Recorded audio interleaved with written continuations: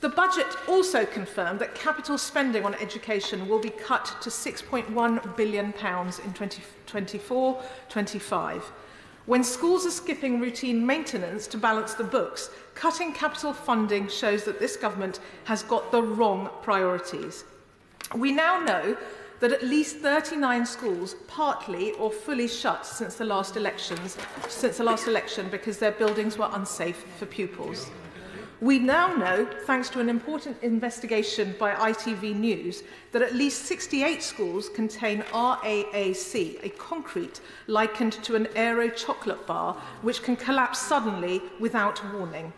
They include Priory School in Surrey, Braunton Academy in Devon, whose plans to remove RAAC have been held up by a lack of funding.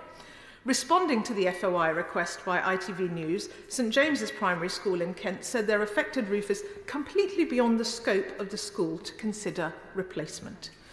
These schools, along with at least 20 hospitals that also contain life-expired concrete, stand as concrete signs of years of government neglect of our public services.